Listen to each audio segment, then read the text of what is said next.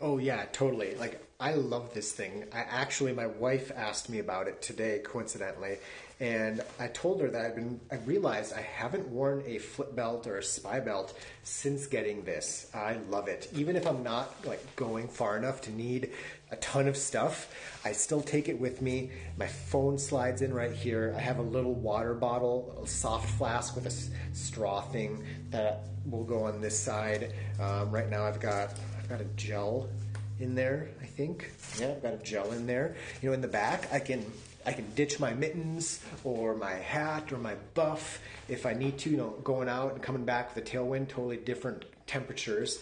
So I can ditch things, I can keep bars and little cash in here. And it's actually less noticeable on my chest than around my waist. And yeah, I wish I would have gotten one a long time ago.